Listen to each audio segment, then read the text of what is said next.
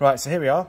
We've got, well, in fact, I say, we've got this tube that runs right through the keel to this point where it's got a join in it, and then it joins another tube that's part of the keel.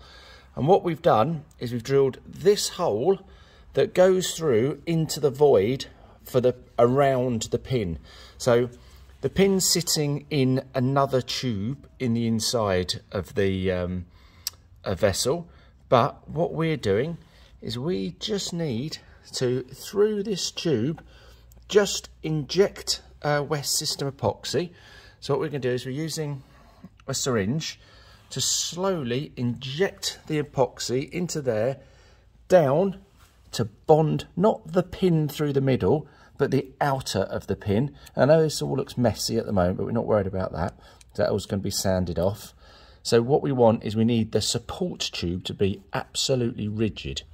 And through that tube, we can put the epoxy down through it. I can't do it with holding the phone and doing it.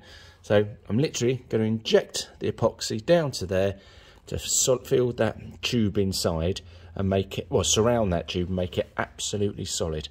That's kind of one of the points of reinforcing all the keel and everything. But epoxy's got some fibres in it to make it really solid, and now I'm just going to epoxy that in. Right, so as you can see, I've actually managed to set it up. So the epoxy's in my little pot here. Syringe it in. Now it would have been better if I'd had a bigger syringe, but I couldn't find one.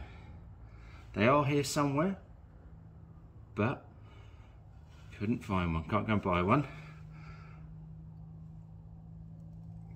There goes another one in. Got to repeat this a lot of times.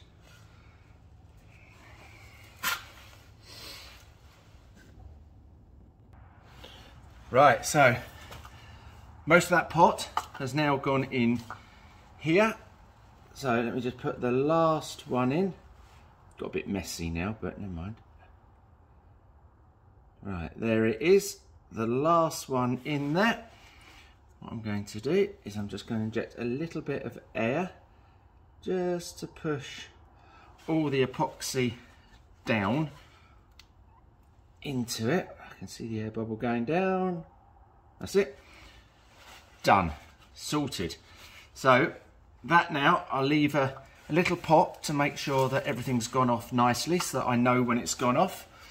And now that tube is just going to stay there until that epoxy goes completely solid in there. And then tomorrow I'll be able to take the boat out, put it in a suitable position, pull the huge long pin out the bottom, it's about a metre long, pull that out, take the keel out, and then fill the rest of the hole from inside, and then tidy up all these bits. But that's it for today.